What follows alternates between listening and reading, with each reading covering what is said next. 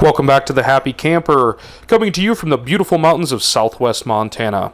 We are shooting here at our sponsor's dealership today, Rocky Mountain RV in Butte, Montana. And that's right, the southwest corner of the state down there where the interstates cross. And I was just standing here looking out the back windows of this fifth wheel that we're reviewing today, thinking, I wonder how many dealerships in the country have a view like this directly from their parking lot. The people here at Rocky Mountain get to look at this view every single day, and it is an absolutely beautiful bluebird day here in southwest Montana. It is late February, but so it's a little cold out there still, and a little bit of snow on the ground, but the sunshine feels great, and it is absolutely beautiful today. So today I'm going to be taking a look at the 2020 Sandpiper 3220RL fifth wheel. And that RL in the model number generally signifies rear living room, which this unit technically is. However, it does have another feature that is often designated in the model number that isn't in this one. So it's a little bit misleading. This is a mid-bunk floor plan, so it's got a bunk room kind of in the center of the coach here, and that's become a very popular setup throughout the last few years. But you know, Sandpiper has decided to signify this as a rear living room, which is fine. That's not an issue. It of course, like I said, it does have a rear living room. This particular floor plan is a very short mid-bunk.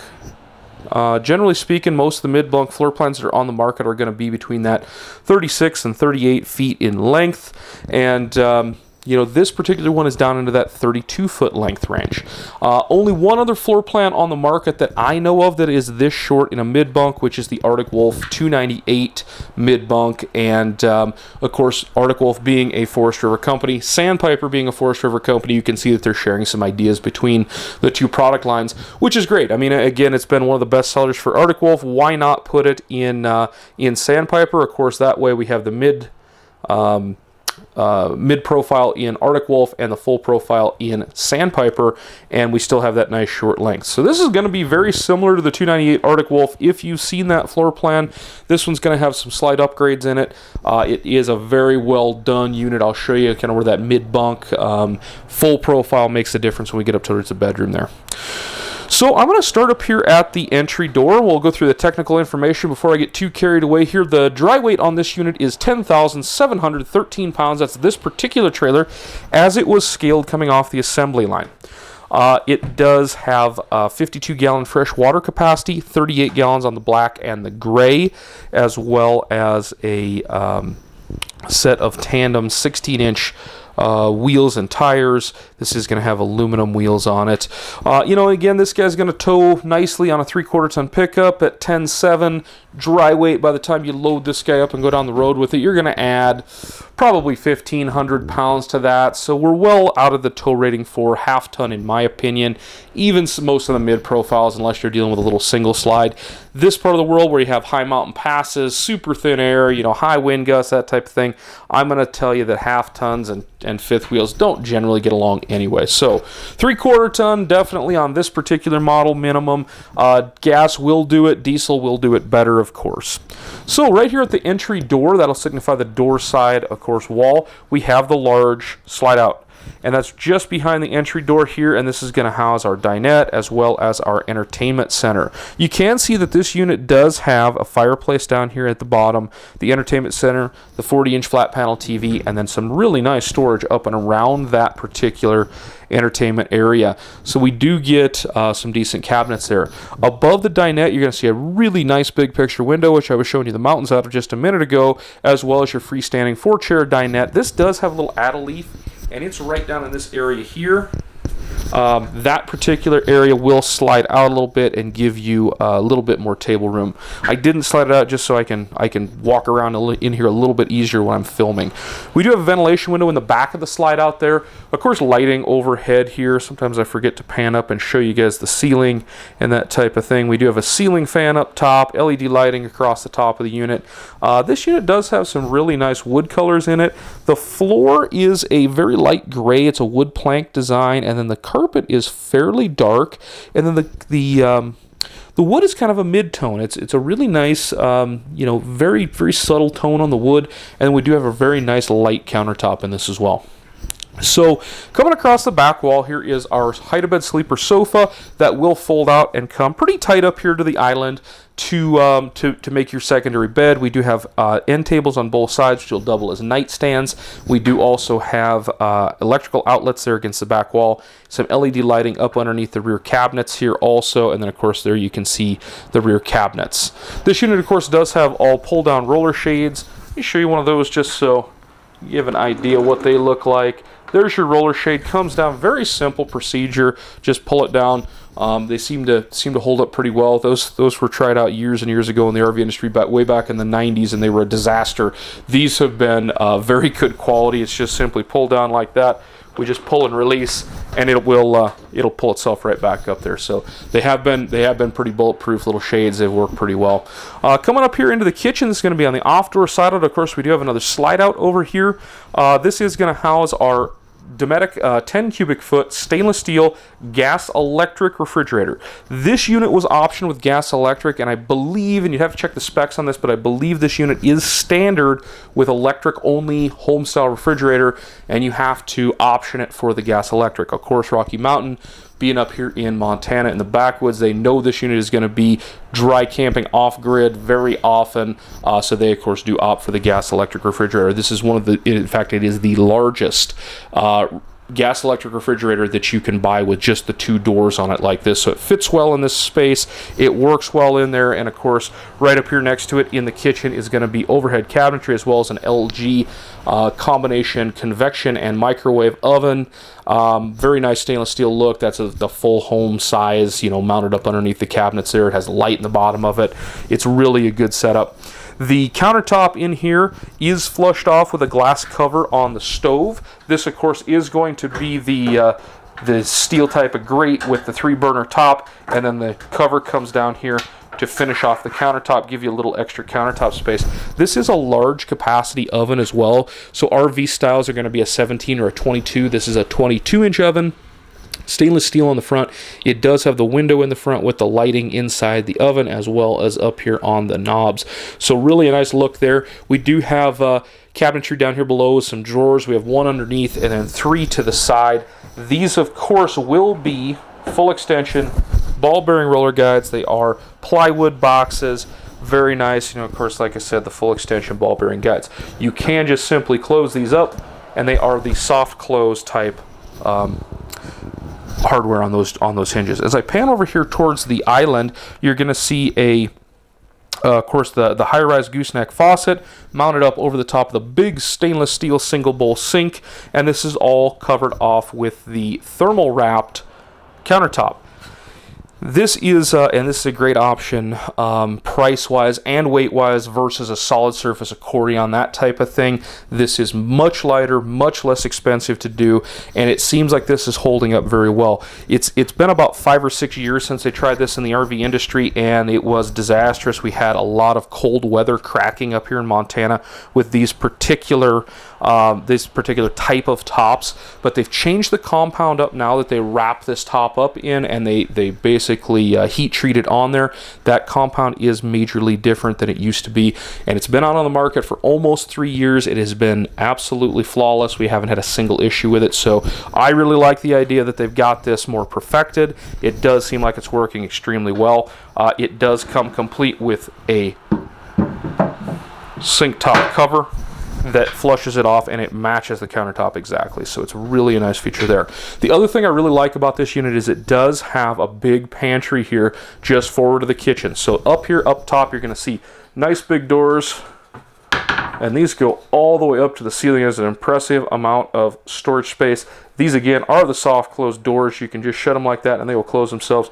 Down below we have additional storage. Over here we have another storage door, and then we have this little coffee bar here. This is going to, of course, have electricity as well as a nice little countertop here. You can set your Keurig up or your coffee maker. Works really good. And again, additional storage up top above that. So no shortage of storage in this kitchen at all. They've done a nice job with it for a shorter, quote unquote shorter, you know, fifth wheel. 32 foot isn't necessarily short, but in a mid-bunk it absolutely is, where you're 4 feet shorter than the next closest mid-bunk that's on the market. The pennant lighting, I was going to just pan up here and show you guys the ceiling again, because I do often forget that. We have pennant lighting up above the island there that looks really nice. Of course, there is a vent in the kitchen. Our air return for our roof mount AC is up there as well. Here's the feature that makes this unit pretty unique, is the bunk room. And of course, like I said, this is about midship. It's about right where you walk in. The cool thing with this is a lot of fifth wheel bunkhouses have the requirement for a secondary bathroom. So you'll have a bath up for the main bedroom, and then you'll have the bunk room all the way in the back, so they put another half bath back there with just a sink and a toilet. With this one, the bathroom is sandwiched on either side of the with bedrooms on either side of it, so you don't have the necessity for a secondary bathroom. Saves us some money, saves us some precious space when you're dealing in units of this size. And this sun coming through this window is giving me a little bit of heck with my camera lens. I'll get the lens out of it here so we can see what we're looking at. So down here below, we do have the bottom is a sofa with a cup holder and an armrest built into the front of it. There it is, a very easy clean, you know, kind of a leather type of product. And then of course right here on the front we have electrical outlets as well as USB charging. Up above, this bunk up on the top is a single width bunk.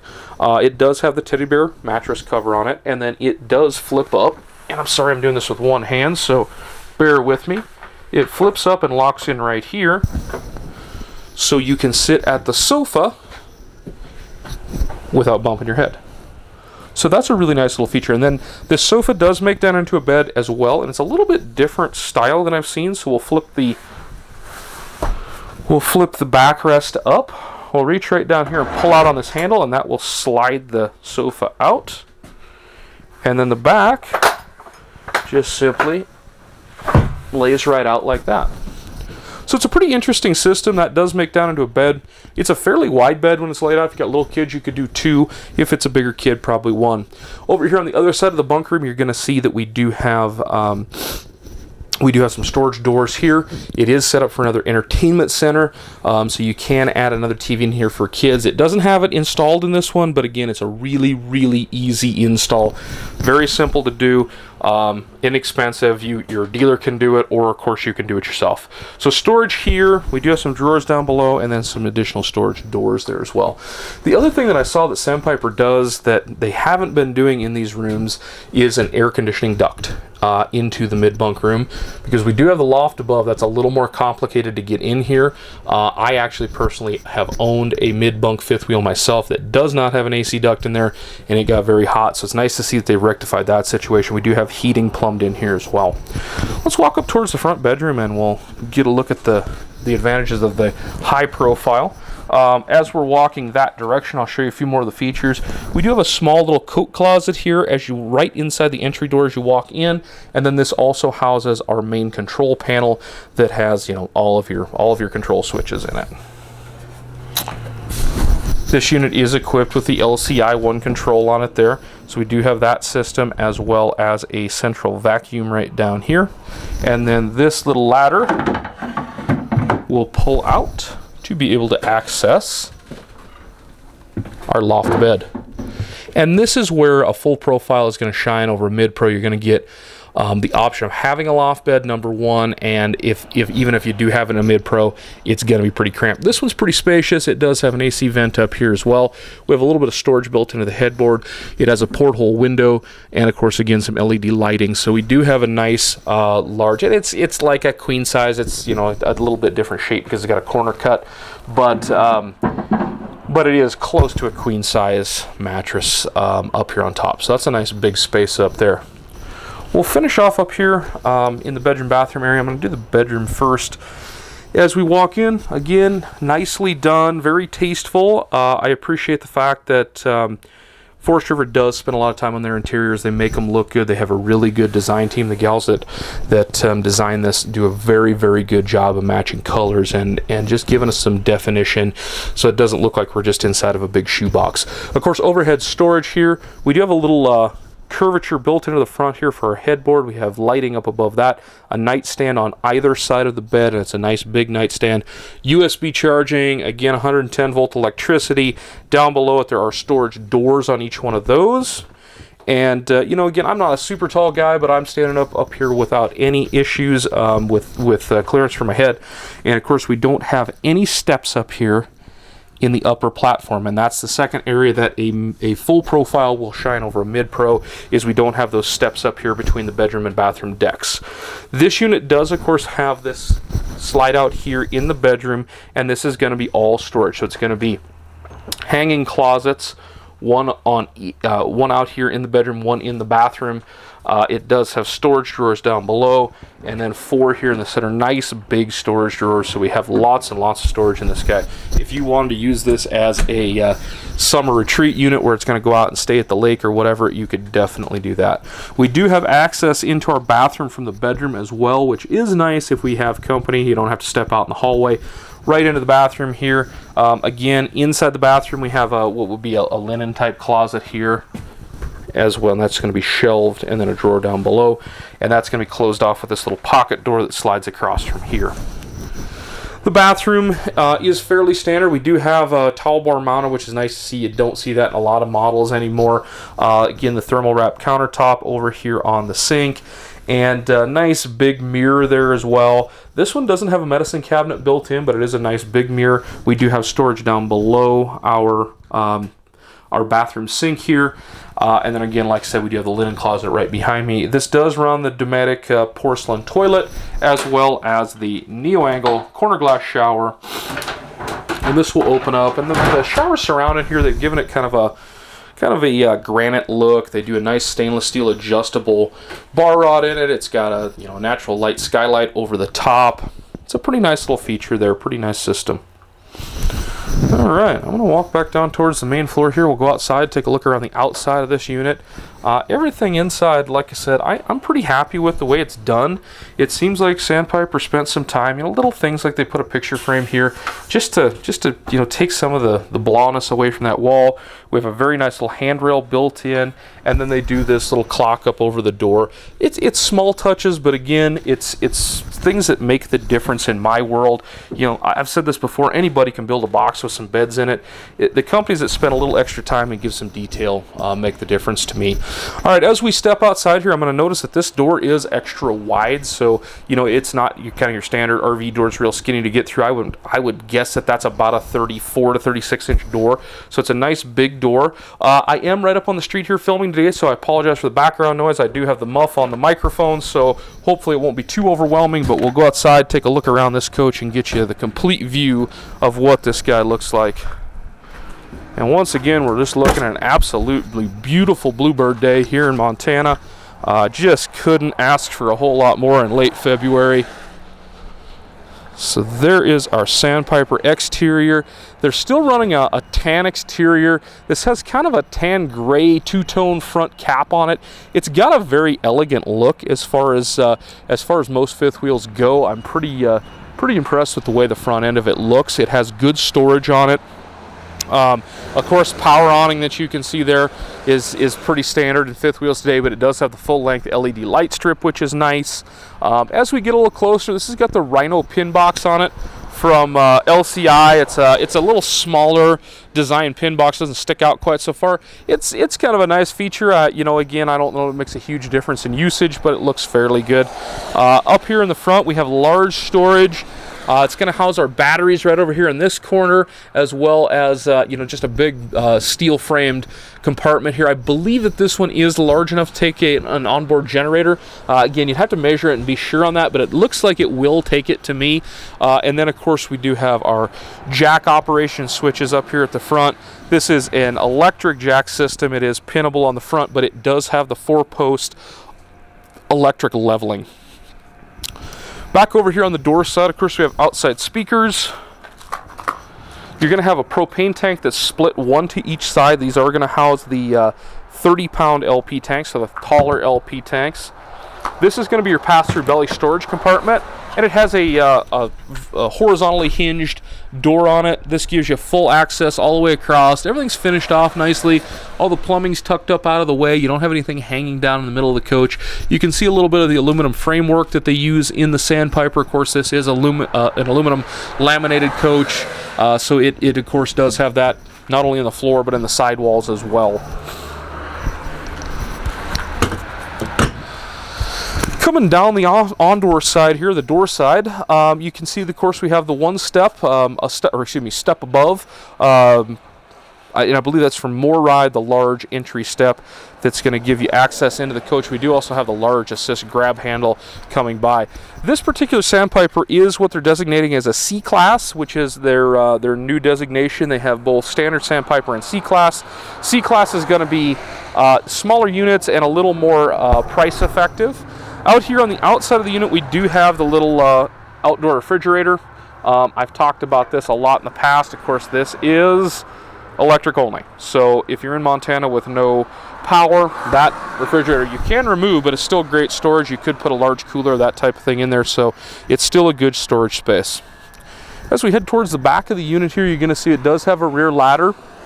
And I really recommend that people do not get up on top of their trailer on a regular basis. Number one, you can cause damage to your roof membrane. This will be a full walk-on roof, and they say that you can walk around up there. It is decked and sheeted for it. However, like I said, if you get a sharp spot on your shoe or a rock in or something like that, you can definitely damage that thermal wrap or the rubber roofing up there anyway. And the other thing that happens often is that rubber roofing is ultra slick. If it's got any snow or ice up there, be super careful. I wish they wouldn't do ladders on the back of them, but some of them still do. So it is there. Use it with caution. There you can see the ground control leveling system. This is a 4-post electric system, like I said, and it does work very nicely. It has an LP quick connect back here as well. And then, of course, spare tires mounted here on the rear bumper. We do have backup camera prep up there on the top of the unit. Of course, this is a 50 amp service unit, so it will be wired for 2 ACs. It's going to come standard with one, but you can add a second to it. The off-door side is more of your technical side. You can see, of course, aluminum wheels. And I think I misspoke in there because I did say these were 8 lugs, and these are a 6-lug, 15-inch tire wheel combination radial rubber that they're running out here. So that is a correction from earlier. It is a 6-lug, 15-inch on this. One thing I did want to mention with the Sandpiper series, they do run this big 10-gallon gas-electric water heater on all their models, and that's a nice feature. It's a good upgrade over your 6-gallon standard that you'll see on most mid-profile fifth wheels. So once again, that's the 2020 Sandpiper 3220RL mid-bunk fifth wheel. It is a very nice option out there on the market for a shorter mid-bunk, kind of an overall profile of it here. You can see it is fairly short in a mid-bunk setup. It is fairly tall because, of course, it's a full profile, but it was nicely done. You know, check the website there for pricing. I'll link to this unit so you can check the website for pricing. Pretty attractively priced, I think, for what you're getting there. Once again, this is a Happy Camper coming to you from beautiful Butte, Montana. Rocky Mountain RV, our sponsors dealership here. If you can and it makes sense, please help them out anytime that it does make sense for you. Their website is rockymtnrv.com. Thanks and happy camping.